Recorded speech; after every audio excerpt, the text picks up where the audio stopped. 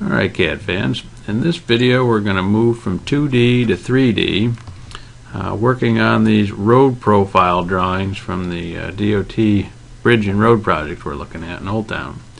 So we see in this representation here at station 10+20, the road, pavement, the subbase under it, the little black things are curbs. We got sidewalk over here. Note that we have elevations and slopes of all these things. And we're going to do 10+20 and 10+30 and then connect them together eventually. But for this video we're going to work on drawing just 10+20 and take it from there. So what I've done is used Excel and to calculate based on the slopes, which are along the left hand side and the right hand side, from center line of the road. So basically this column is center line, and we're working right and left, starting from that top elevation of the center line. So if we switch back to the drawing, that point 34.590 is right here and also right there. Okay, so it'll take you a little time to figure this out, but trust me, these are the numbers I'm going to work from to draw the different layers in the road. This Excel sheet is also available in your drawing package toward the back end of it. So let's switch to AutoCAD and get started here. So first thing is we're going to have to work in 3D. So let's do a new file, and in this case use the AutoCAD 3D template, which comes up and looks a little bit different. Still gives you this error message, but that's okay. So we're in 3D. You can swing around with this view box on the up in the corner here. If I click front, it'll move around that way. And then I could also do the same thing here. I can go to bottom, top, whatever you want to do. You can see it kind of flipping around here. But let's go back to front. And instead of realistic rendering, I'm just left clicking here. Let's just go to 2D wireframe. Of course, we should also set up our units. So let's just type units. And I think in this case we'll use decimal. That's precision is fine, but we're going to do this in metric. So let's set it to meters. Should be okay. The other thing I want to look at is the grid. Right click. I know that popped off your screen, but pick settings. And we'll have the grid on and make it every 1 meter, so it'll look like the grid that we just looked at in the road profiles. Put a major line every, let's say, 10. Okay, so there's our, each little block then is a meter, and there's bold lines at 10 meter. What we're going to do is take this as the center line, so I'll use a construction line. So type X line. Then it wants to specify a point. I'm going to type VER for vertical, and then 0, 0. So that puts a construction line vertically right through the 0, 0. Enter, and let's do this one more time.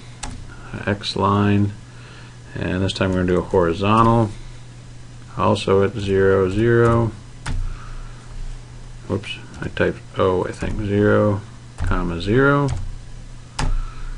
And that's it. Hit enter. Now I've got baselines. This horizontal line we'll use as the 130 contour. So if we're looking back at the drawing, this right here at the bottom of the grid that they're showing here, I'll move it over a little bit.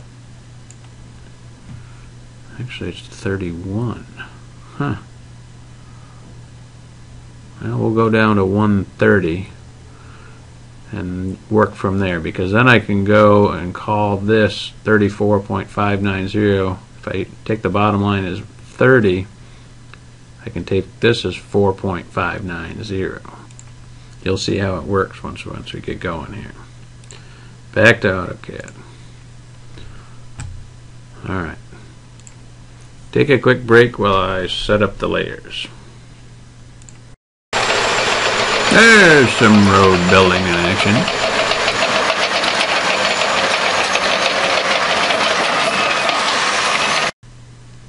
Alright, so I set up the layers.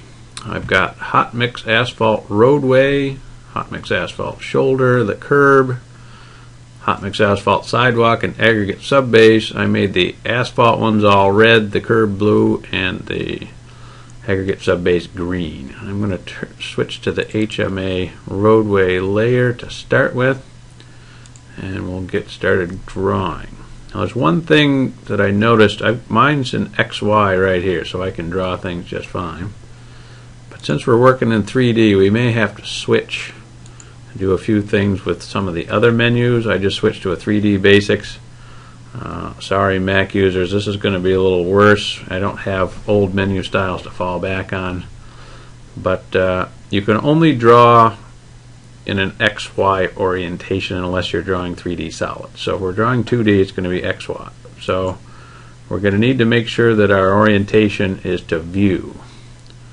So if you watch, so the other way to do it is to go to the command line and type UCS, User Coordinate System, and then it gives you the options, a bunch of different ones, and what you want to do. Well, let's type world just to see what happens.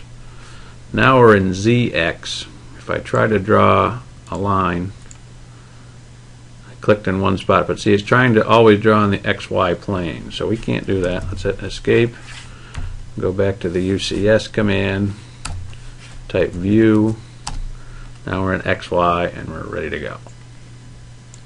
So we'll take the hot mix asphalt roadway first, and I'm going to shut off the dynamic input, which is F12 if you're using commands. Go to the polyline tool, because this has to be a closed polyline. It says specify start point, and I'll just start typing them in. So 0 in the X direction and 4.590 will put me right at the center line of the road. And then I'm going to go in the direction to the left. Next point, negative 3.60, comma 4.518. Just moving to the left over that way, going down the slope just a little bit at 0.02%. Now we're going to go down, so the X direction is still going to be minus 3.6. Y direction is down to 4.258. I'm just reading these numbers right off of the spreadsheet. It goes that way, and then we're going to go back to the right, back to 0, comma 4.330. And that's half of my roadway. So let's continue around to the right hand side, going over to the right, 5.50. And in the Y direction, 4.220, and then up. So again, 5.50. Oops, I didn't type right there. 5.50, comma 4.480. And then the last thing I'll type is C for close. And there's my hot mix asphalt layer. Now I think I'll go ahead and draw some of the others. There's no sense in you watching me just type in numbers. So I'll take another break and I'll be back. Boy, this road could be a little smoother, couldn't it?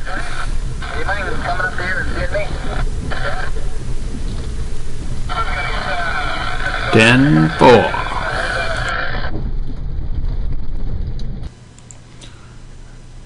Alright, so I'm back.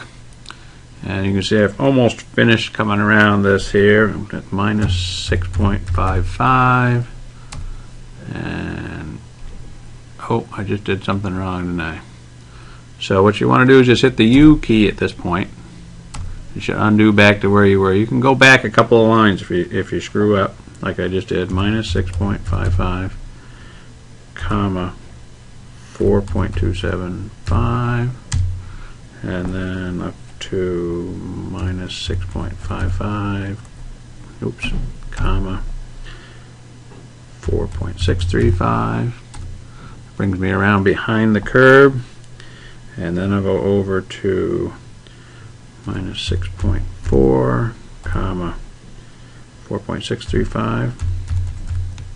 That brings me up to the face of the curb, and then the easy part is I can just click on all these all the way around to make it just match right up to the bottom of what I drew for pavement. Pan over, because you want to make sure this is all one closed polyline shape for our 3D work that we're going to do later. So then this should close. I'll just type C to make sure, and there it is. Let's do a zoom extents, and there is my road setup so far. At this point we should be able to measure the areas of these then too. That'd be pretty complicated to do that one, so let's try it. Measure geometry, right?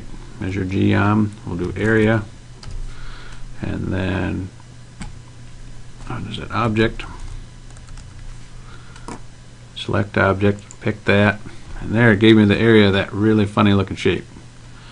I like that. And I think that's going to be it for this video. We'll move on to the next one. Bye for now.